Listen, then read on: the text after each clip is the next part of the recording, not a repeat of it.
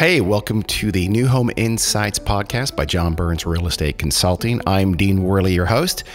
Each episode, we're going to bring you some of the best minds in the housing business talking about some fascinating topics or trend or innovation or issue, just like the one you're about to listen to. Enjoy.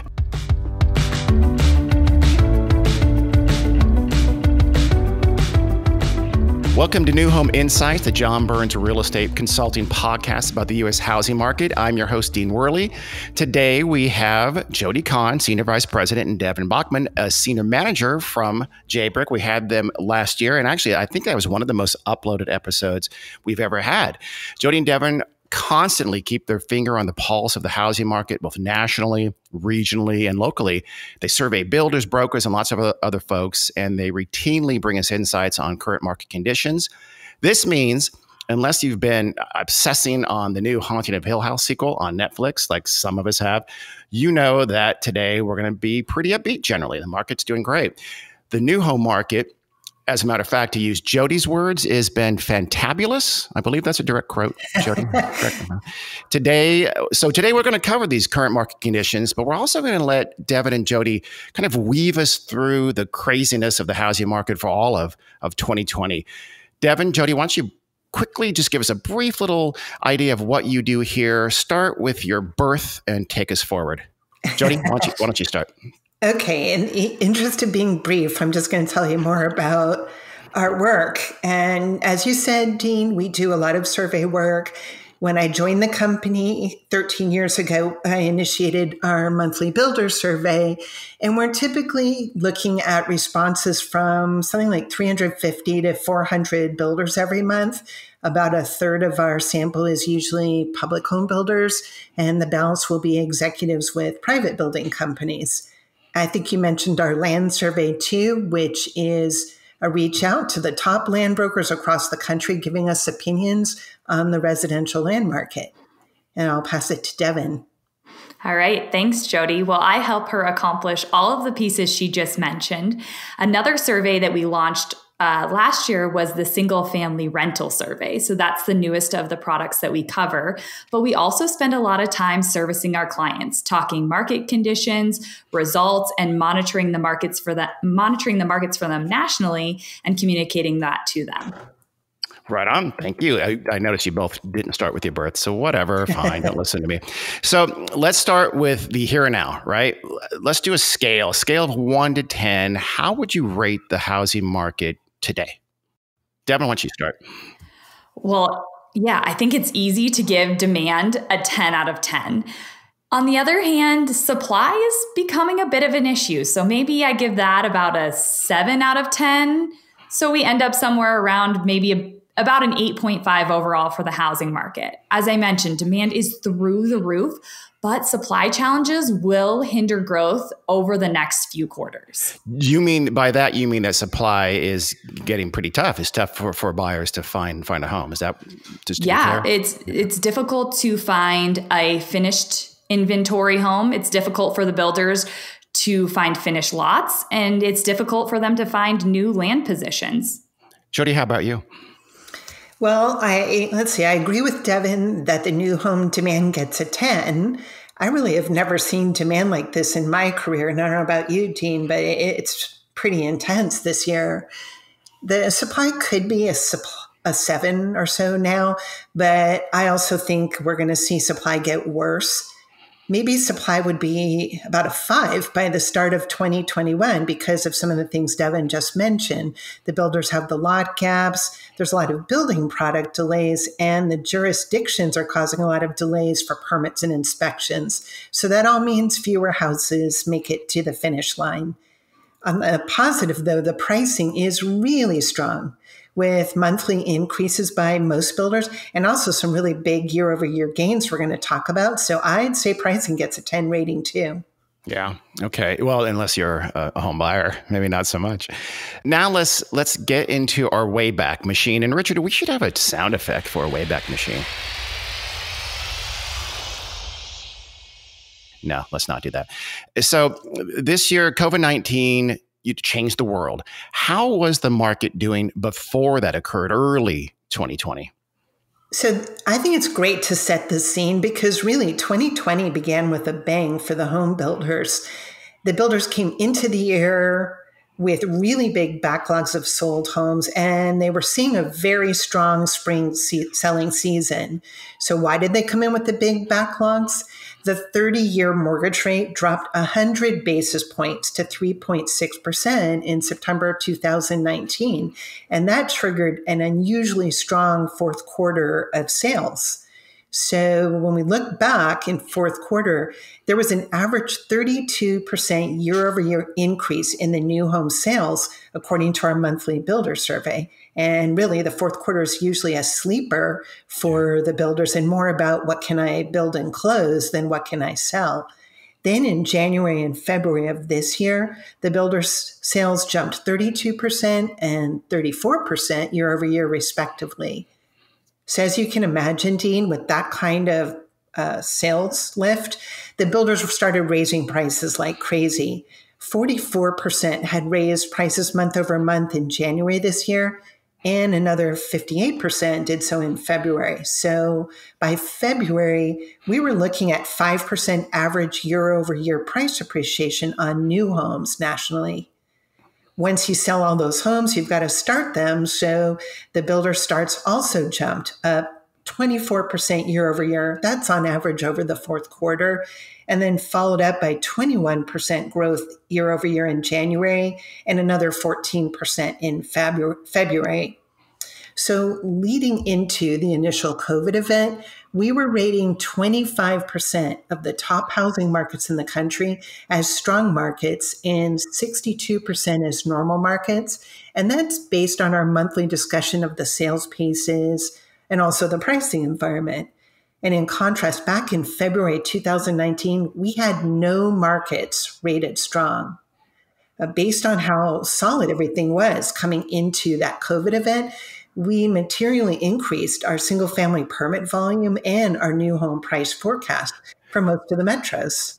That second to last point is really interesting to me, that we had no markets in the entire nation rated strong going in February 2019, year over year.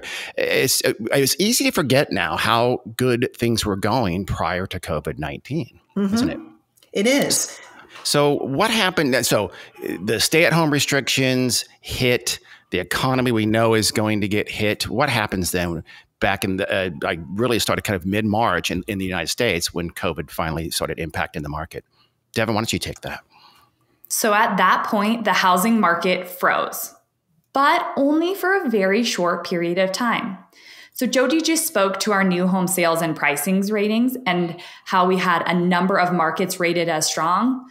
Well, by the end of March, we had downgraded every single market in the country to either slow or very slow. But builders were quick to pivot. They started offering by appointment only showings in order to comply with the safer at home orders. They offered more Matterport, which are virtual tours, via their web pages. They added additional sanitation protocols. And all of these things were frankly unmatched by the resale market. So there was really this trajectory to favor new. But they also paused land acquisition efforts and spec construction in tandem with increasing discounts, which, not to give away the ending of this story, are a direct cause of some of the supply-related issues we're seeing today. Cancellations also spiked. Buyers and builders were forced to terminate contracts due to higher FICO score requirements, but also the new 24-hour job verification policy, which easily uncovered any recent job losses. Also, home building wasn't deemed essential in several Northeast, Northwest, and Northern California markets. So those builders were largely inactive. But about mid-April, we were hearing that some of the housing markets had begun to dramatically improve. So that was kind of the green shoots, kind of the first hints that things were getting better. For me, I remember this. I was looking at the total sales level measured against net sales. That is sales minus cancellations for the net figure, right? So we very quickly started to see total sales slowly rise. That is, people who are buying a home in the kind of this, the full flush of COVID restrictions, all the economic dislocation, they're still buying homes. And that indicated there was still a market out there. But the ras of cancelizations, which were people who bought homes before COVID, disguised this to a degree. So as you guys were looking at it then and looking back, what were for you the first green shoots in the early stages of the COVID impact? It's interesting that through our survey work, Dean, we had started to see improvement by the third week in March, whereas I think a lot of people perceived that the improvement started in April. We were definitely ahead of the game in telling our clients that builders who had the virtual tours already set up on their websites started reporting more searches and also more appointments, those one-on-one appointments, than these builders were expecting. And honestly, the traffic numbers were remaining low, but the buyer urgency was already showing to be really high. One of the things I think about back at this time and how challenging it was, remember that cleaning supplies were actually really hard to come by for a while, like Clorox wipes, things like that. And this was really challenging the builders who were trying to offer those appointments and allow the buyers to tour the models unaccompanied, because they had to clean like pens and doorknobs and, do a full cleanup before they could let the next group in.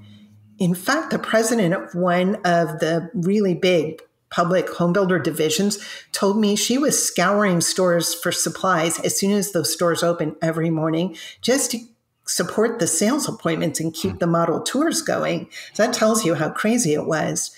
That was a division president, right, Jody? A division president. Yeah, exactly. Normally the division president would not be out shopping for Clorox wipes. Right? A few other things to take care of. One of the parts I thought was really interesting looking back is that the builders had to work out how they could close homes because escrow offices were not open, et cetera. So they started using DocuSign, online notaries, and even digital county recordings. And this took a few weeks to really work the kinks out. But I think those things are here to stay too, now that they've figured out the mousetrap. We started to hear too from the builders that residents of some of those really stricken Northeast metros, and I mean like New York and Boston, were buying homes 100% virtually in other markets. And some of these folks had previously visited a community, but a lot of them had not. So it truly virtual transactions happening for the first time for a number of builders. And then buyers started calling the builders wanting to know if they could actually close their homes that were under contract sooner so they could get moved in. At least one builder received a buyer request to rent a model home because this family was so anxious to move and have a better place to live. I don't think the builder pulled the trigger on that one. Yeah. So then the first segment that really started to show a clear sales pickup was the entry buyer segment. We think that some of these folks were actually shopping around pre-COVID and they just hadn't committed and they got stalled. And then these stalled buyers were joined by other entry buyers who were really anxious to move out of those dense apartments. Yeah, in fact, that's another kind of green shoot that we saw very early on was these searches, like Google searches for new homes were shockingly recovered very, very, very quickly and then started surpassing year-over-year numbers early on in this post-COVID when things were still pretty dire in terms of the pandemic. So builders and buyers were kind of figuring it out pretty quickly in this process. Were all the buyers, though, back in the market right away, or were there some discrepancies you saw there between different buyer types? No, as Jody mentioned, the entry segment was absolutely the first one to show its strength. And today, people are even willing to partake in overnight campouts to get a home or a lot they want. No, I did not say for a TV. This is for a home or a lot. Next, we saw the move-up market begin to soar, led by homeowners desiring more space inside and outside their homes. These family buyers now had to deal with the reality of having multiple people under one roof working and studying. And from personal experience, I can tell you it's not easy. And they were quick to realize they needed more space, better configurations, and they needed it now. Yeah. Also, people became more comfortable listing their homes on the MLS, which relieved some of those contingency issues.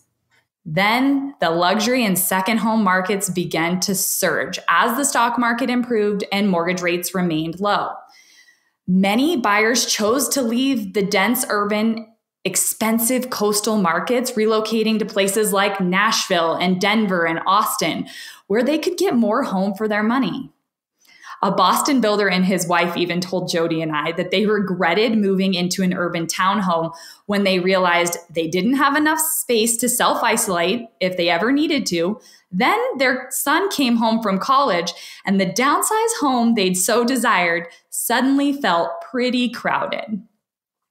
Since many of the people today are foregoing traditional vacations, they're also purchasing weekender pads in places like Palm Springs, Lake Tahoe, and Naples. And by the way, since there's plenty of work from home permissions, people are using these as primary residences today as well. And then last, but certainly not least, we have the active adult buyer. Sales to this segment are finally reaching pre-COVID volumes, but they're not escalating past them like the other cohorts. Their susceptibility to the virus and their preference for in-person sales has led to a slower than normal return. Yeah. I've seen that here too. It seems like exactly right. They're kind of gotten back to where they were, not like the otherwise most new home projects have soared right back, are doing better year over year than they were same time in 2019. But still, we have seen the recovery here in Northern California, Central California, Reno. We've definitely seen recovery in that age qualified space as well. So demand surges after, in April and especially May and June. What happens after that? And I'm going to ask you to bring some receipts with your response, Jody. So go. Well, I'm going to say that things were so robust that you started seeing some chinks in the armor, so to speak. The finished inventory per community started falling really quickly because the buyers were snapping up anything that represented a quick move-in opportunity. And we saw the inventory number go from roughly 1.8 homes per community nationally from January through May, dropping suddenly to 1.5 finished homes per community in June, and now in September, just below 1. So the inventory got snapped up quickly, for sure. There's those receipts I knew you had. Yeah, okay, yeah. And then the builders resumed the land transactions that Devyn mentioned they had paused in March. And really the motivation was that the strong sales were just eating through their lots positions and also their open communities ahead of schedule. This appetite to replace those lots started creating a land grab environment. And today we see prices being driven up really quickly because everybody's, of course, competing for the same lots and land. Another factor is that the construction build times that extended during March because of labor staying home and nobody at their offices have only increased since the sales started skyrocketing. This is where you start feeling like maybe the wheels are going to fall off. We were able to measure the build times pre-COVID and post-COVID, and we found that the build times extended by 10 working days on average nationally. But in the Southwest and Florida and Texas, where the sales were just really robust in our survey, we saw extensions by 18 to 38 working days. I mean, that's a lot. Adding to it, the building product gaps and delays have been pushing out closing dates even further with no end in sight. We've heard that some builders are storing lumber kits in rented warehouses, and we've been encouraging our builder clients to speak with suppliers and create contingency plans because there are a lot of issues with lumber. But we're hearing more problems with appliances now, too. And since you know that the appliances are typically installed just before closing to avoid theft, any delay there at the very end is very costly to the consumer who's anxious to move in and to the builder trying to get their revenue out of that home sale. So one of our builder clients is storing appliances in a rented warehouse to have more control over the supply and timing. And just this month, one of the luxury builders in our survey mentioned they stopped selling appliances with these luxury homes. They're instead giving buyers credit that they can go and purchase appliances on their own. But I've been hearing too that Home Depot and Lowe's are not exactly able to deliver quickly either. That's sad. All I would need would be a blender, the washing machine, and that kind of stuff could wait. I was thinking a grill, because you can definitely grill out even if you don't have a kitchen appliance. You can at least get some food on the table. Yeah, but the cocktails, I don't know. I'd have to think about that. Go ahead. Yeah, Sorry. maybe a mini fridge. Yeah. Okay. So with the tight supply that we've talked about and the material and labor costs starting to escalate quickly, we've seen those material and labor costs rise by nearly 10% year over year as of third quarter. And that's doubling from 5% year over year just 1 year ago. So did you have a question there? Yeah, I was going to ask you, if you finish your thought, then I was going to ask you a quick off the cuff question. Okay, well, we look at whether the rise in cost is mostly materials, mostly labor, or both. And it had been for a while mostly the labor, but now it is definitely the materials like lumber and appliances that I just mentioned. And speaking of lumber, the cost increased by 59% year over year on average in our latest survey, dwarfing every other product or construction segment. Yeah, we'll have to have Todd Temelek and Steve Bastian on one of these days, our building products folks here at JBRAC on. And we talked about that actually with the podcast with Home Depot just a little while ago. I was actually going to ask you, both of you, is how surprised were you that conditions did recover so quickly? I mean, I don't think anyone saw it. We on a scale of 1 to 10, how's that? It's 10 being utterly shocked, and I wet myself. What's your response? Because I was a 10. I'm not going to lie. Okay, I'm going to say maybe an 8 because we're so plugged in with what's happening with the builders and the brokers and realtors that we did hear about those early shoots. So it didn't surprise me that enterprising folks were going to figure out some ways to get some business done. But the urgency of the buyer and all of these different cohorts coming into the market trying to improve their living conditions, I don't think we could have predicted such.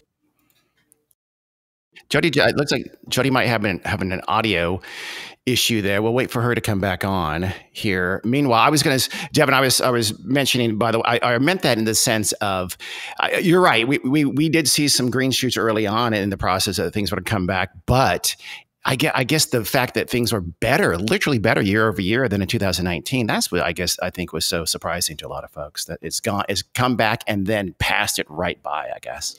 Yeah. And I think it shocked everyone initially, but now as we're able to sit back and digest what happened, it all makes perfect sense, right? When you're in the midst of a pandemic and there is a virus out there that, to be honest, is a very scary concept for most of us, your front door suddenly becomes your security gate to the rest of the world. So a home has never been more important from that standpoint. So maybe a few months in, we were all looking around wondering what was happening. And today, it's not quite as surprising when we look back. Yeah. Okay. But it's always not surprising when we look back, isn't it? But let's talk about hindsight bias. Exactly.